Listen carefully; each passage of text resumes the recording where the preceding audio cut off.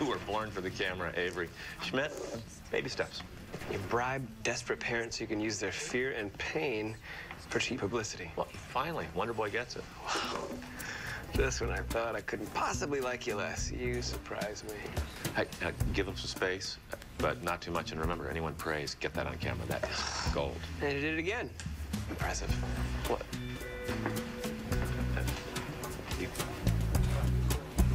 Right.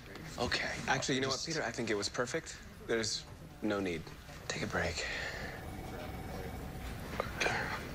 You know what? Dr. Avery is right. Because we need to talk to Mrs. Martin anyway, so, yeah. Thank you, guys.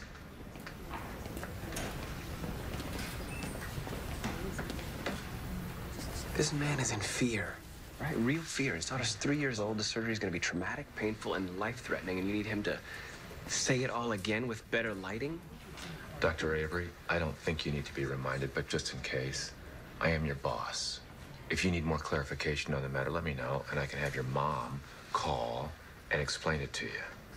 Oh. Well, while you have her, ask her how much longer she's going to be punishing us with you.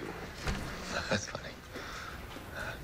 Yeah, doing a craniosynostosis on a 3-year-old, which Koracick is turning into a feel-good video so he could fight the bad attention around Mayor's list. Also, he bribed the family with a pro bono surgery. Ew, gross. And yet, totally on brand. Meredith's kind of lucky when you think about it. Losing her job and possibly losing her license? Well, I mean, yeah, obviously. But she doesn't have to worry about all this crap, you know, how things look. She can just do the right thing. I love a good dare. That wasn't a dare. Thank you. Wait, no, I don't really... Hey, you busy? I just did a cervical decompression. Now I'm gonna grab enough lunch for multiple humans. I can buy you something from the vending machine on the way. On the way to where? Don't worry, we'll remain right on schedule. You don't want Dr. Koracick to operate? My sister texted us an article about this hospital. Is that what this is about? Is he part of the problem? No, absolutely not. No, Tom Koracick is a brilliant neurosurgeon. Then why make a change? Well, for starters, I'm better. Dana, Peter, I know that you only agreed to let Tom film the surgery so it would be free, but I can see now that you're both a little uncomfortable. And I can't blame you. This is a very big decision. It's your family's privacy. You shouldn't have to think about that under these conditions. So I want you to know that no matter what happens today, no matter what you decide, your surgery's not going to cost you a thing. Yeah. Why would you do this? Well, I have a little girl of my own. And if she needed a surgery, I'd want to make sure that her doctors aren't thinking about anything except for her. Your little girl means more to me than some good press.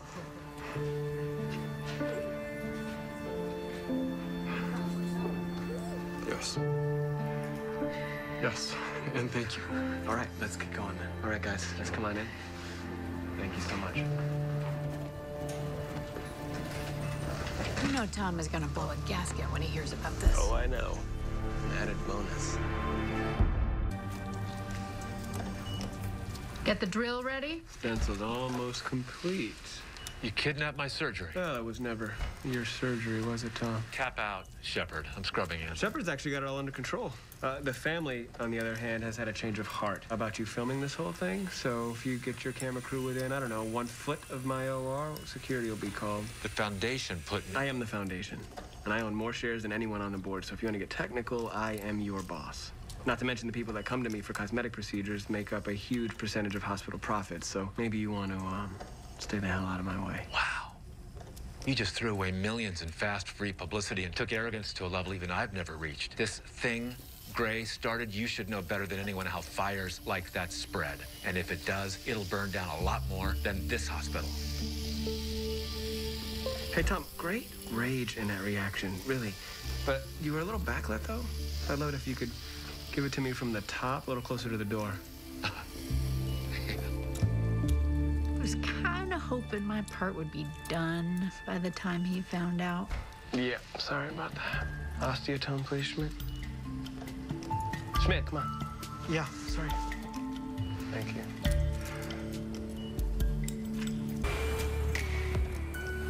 And we're done. Everything fit. It's perfect. Yeah. Minimal blood loss. All right. Why don't you get Clairvy down to the PICU, and then we'll update the family. I mean, it's perfect. It's miraculous. And if you'd have let Dr. Koracick film it might have really helped this place. I don't concern myself with headlines, Schmidt. I suggest you don't either. Well, you don't have to. You already have a career. Your future is safe no matter what. Not all of us have that luxury. All right. You're so disappointed. Why don't you get her bandaged up and settled in the PICU, and I'll go update the family myself.